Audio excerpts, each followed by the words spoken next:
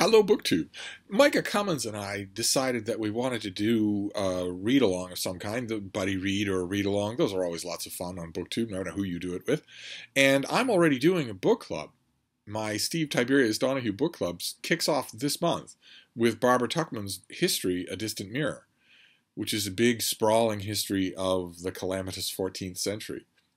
And that led Micah and I immediately to a choice for a read-along. We chose this. We chose Essex Dogs by Dan Jones, which is his fiction debut. He's a popular historian with a lot of books to his credit, and he decided to write a historical fiction trilogy set in the Hundred Years' War. So it seemed like an absolutely natural choice. We went with this and we announced it. We'll break the book into 3 parts, and then we'll have hopefully we'll have some sort of discussion in the last week of February. And it was only belatedly that we realized that Essex Dogs is not out in America yet. It doesn't come out in the U.S. until Valentine's Day. In BookTube, it's kind of easy to forget that because the UK BookTube channels have had this for months, and a lot of them have talked about it.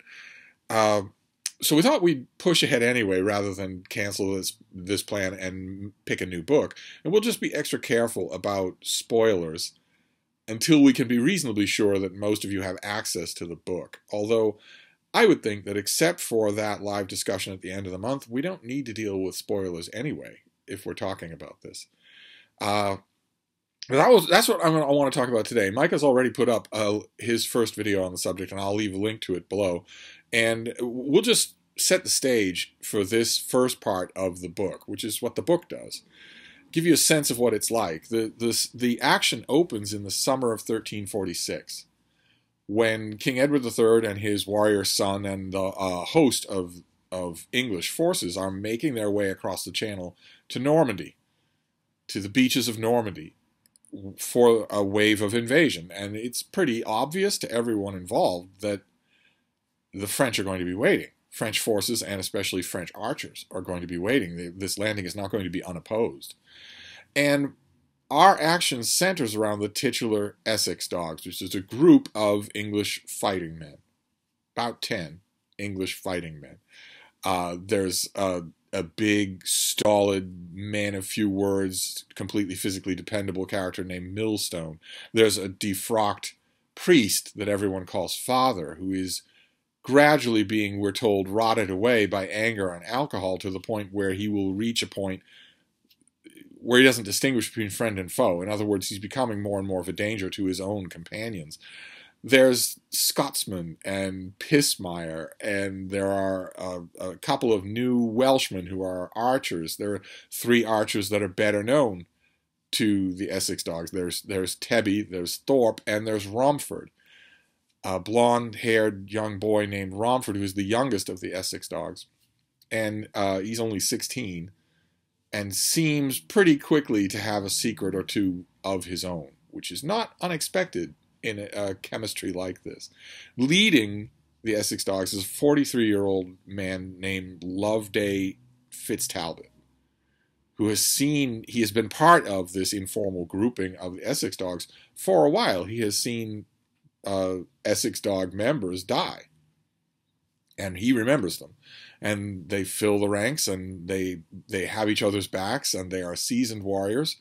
And they are under the employ, in this particular, as this novel starts, they're under the employ of a minor nobleman named Sir Robert Lestrange, who we're told is a fool.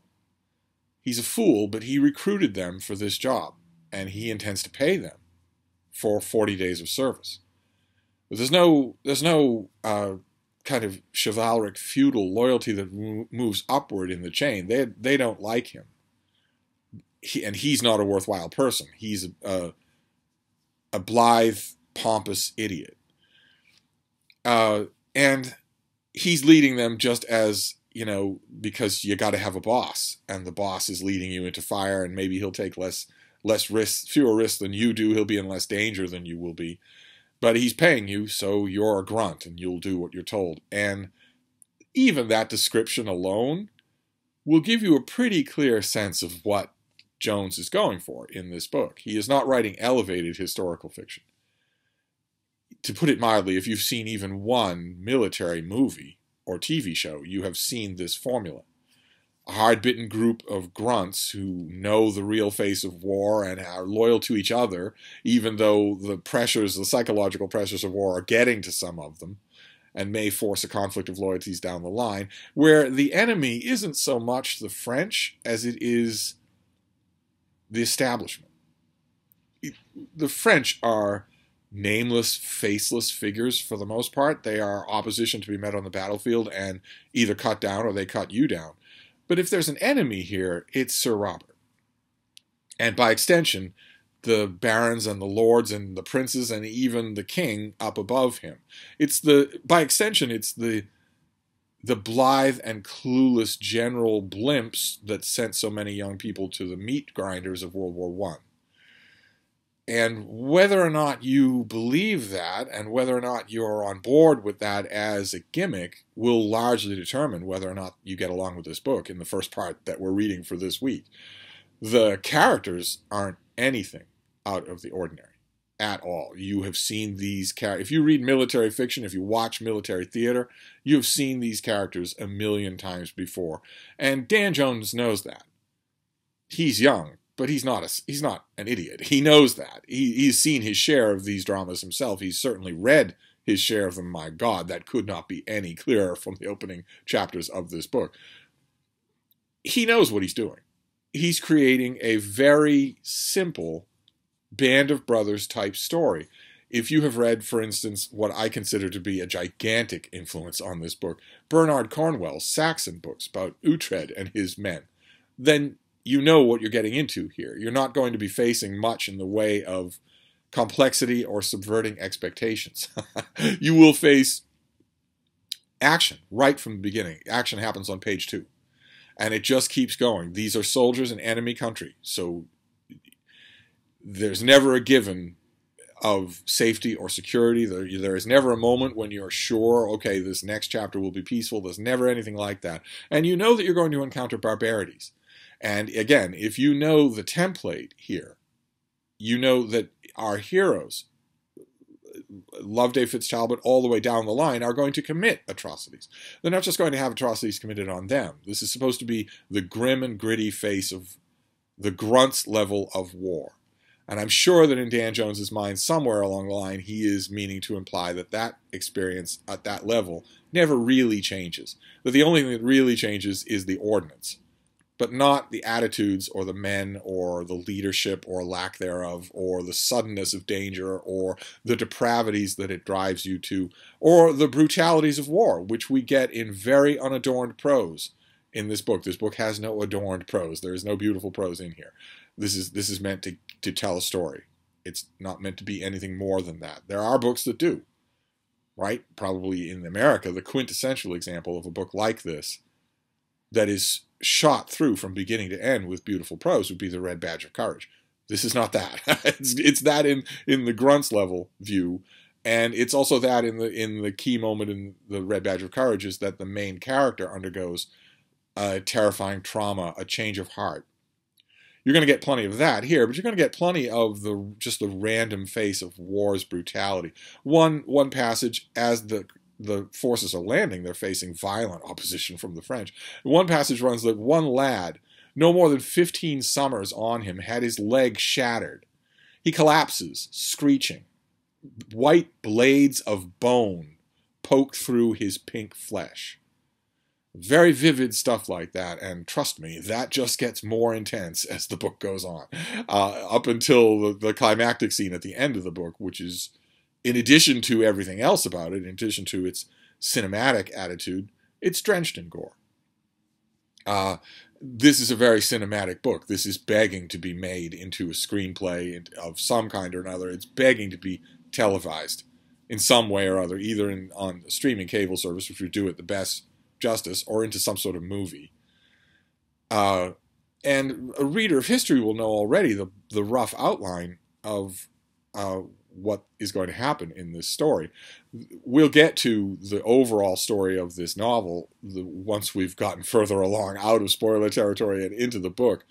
But there are a few things that you'll notice right away when you start. One of the things is what I've already mentioned to you here, which is that this is brutal prose. This is not drawing any kind of Thomas Mallory courteous veil over the violence that we're seeing. There's plenty of that.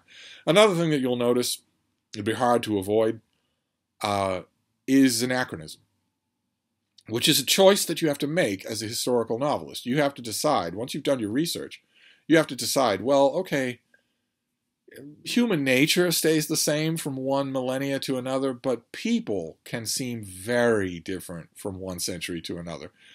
You would know this for sure. The more you learn about, for instance, your great-grandparents' world, the stranger they will seem to you. The more you know about how they went through their day, the stranger it will seem to you. And that's an eye blink of time. This is centuries ago, 1,000 years ago. So it stands to reason that if you're not employing anachronism, then Loveday and his men will seem very strange to you, and they don't. Some historical novelists make sure to keep the past strange. They view that as the biggest challenge to their storytelling, and they take that challenge on it consciously. Other historical novelists, far more of them, decide to employ some degree of anachronism or another, and that is definitely true here. Fitztalbot and his men are not just band of brothers like in the HBO World War II series. They're not just like that in terms of the ground they're trying to cover. They're essentially those men. They have dropped F-bombs every single sentence. They are incredibly foul-mouthed. They don't seem to know or care much about the conflict that they're involved in. And a whole bunch of other things, too, that will jump out at you right away. Those of you who know the period, it will jump out at you right away. In an early scene, so no spoilers here at all. It's right at the beginning of the book, and it's incidental, except to the point I'm making. At one point, we learn early on in the book that Loveday Fitztalbot likes to makes little carvings to pass the time. And he makes them of figures that he knows about from, literature or history or whatever. And early on in the book, he's making one of those carvings, and Romford asks him, "Who is it?" And he says, "It's St. Margaret," or something like that, St. Martha, something like that. He names a character from the New Testament, and then says that he has no idea. I think she did something for Jesus. I don't really know. That wouldn't be true. That's a 21st century attitude, definitely. A 21st century character who's carving St. Martha would not know and would say exactly that, but a character in 1346 would not. And that continues all throughout, and that's a conscious decision. Dan Jones knows that. If he makes Loveday Fitztalbot and the rest of the Essex Dogs faithful to what these men would be like in 1346, the things that would be in their mind, the mental furniture that they have, the things they talk about and the way they talk about it, if he made them completely faithful to history, they would be alien to his readers. That is the decision that historical novelists face all the time about anachronism. Okay, well, I can do honor to all of my mountains of research by making these characters exactly what they are in the records, or I cannot. Or I can make them something out of a Schwarzenegger military action buddy movie, because that will be more recognizable to my readers. That's the decision that Dan Jones has made. He's made the latter decision. So you have to make your peace with that when it comes to reading this book. The broader historical strokes, the characters, the broader historical characters, the ground covered, the methods involved, those are all picture-perfect accurate. It's the people who aren't. And that's just it's a decision that he's made, and it carries on throughout the book. So if that's going to bother you, if you're reading Loveday Fitztalbot and his men and you're listening to them talk, and in every crudity and every obscenity and every F-bomb and every threat and every offhand muttered comment, they sound exactly like grunts in a World War II movie. If that's going to bother you, you should know about that ahead of time, because that's what you're getting here. I admit, Dan Jones lays it on so thick that it bothered me at quite a few periods. At quite a few periods, I was wishing that the Essex Dogs weren't quite so recognizable. but I was swept away. In this first part, I was swept away by the action. Dan Jones's histories are pretty good, and here we see that in addition to those histories, He's read a lot of historical fiction, I would guess. He's read a lot of historical fiction. I could probably, aside from Bernard Cornwell, I could probably pinpoint a few of the things that he's read. And they wouldn't all be medieval historical fiction. I might be wrong about that. Maybe he's never read any, but he has a sure grasp of what he's doing. For fiction, not history. Drastically different toolkits. Not everyone who tries to make this jump is successful at it. Essex Dogs is, in that sense, narratively speaking, an unquestionable success. Just unquestionably. You won't want to stop reading. So that, I'm going to wrap that up. That is the first part of what we're doing. We are following a band of hired warriors under the command of a nobleman on the ground in France, working their way inward. Now, the 100 Years' War didn't have much of a grand strategy. It was move from village to village, burn everything that goes, that stands, pillage everything that moves, and kill everyone who's alive in your path. You kind of know that going in. There's not going to be, this is not a quest for a grail. So, to an extent, Dan Jones is going to have to impose a plot on this book. It can't be just that. It can't be just a narrative fictional chronicle of the 100 Years' War. It can't be that, or that won't work. And he does try to impose a plot, a couple of them. And we'll be getting to those as they unfold next week and the week after that. So I hope you'll join us. I don't know that you can quite now. You'll probably have this on hold at your library. Or a lot of you who heard our announcement video for this told me that you broke down and just bought a copy from the UK. That's never been any easier to do. It's easy to buy a UK edition book now. So some of you will be reading this already. A great number of you will probably wait until you have access to it in the US market. That's fine. We'll stay clear of spoilers as we discuss part 2 next week. But that is our introduction to Essex Dogs, the good and the bad of it. So I'll wrap this up for now, and we'll come back next week. Thank you, BookTube.